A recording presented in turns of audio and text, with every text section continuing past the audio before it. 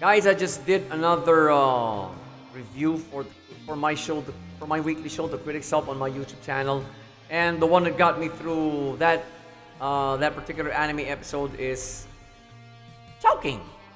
Miniriendo ko kasi yung buchi nila. Ngayon ubos na. Pero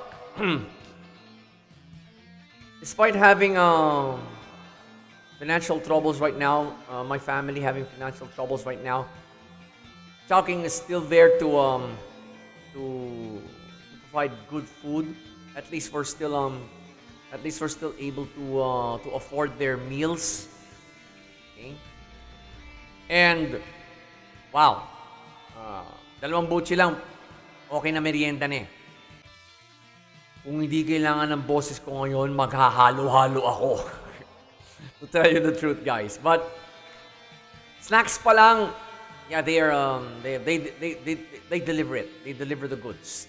So I strongly suggest, if you haven't experienced any food on their menu, I strongly suggest you do it now. Okay? They're available in all delivery service apps practically. Pero meron din sila mga in-house delivery. And also they have their own app. Probably an influencer's choice, choose Chowking.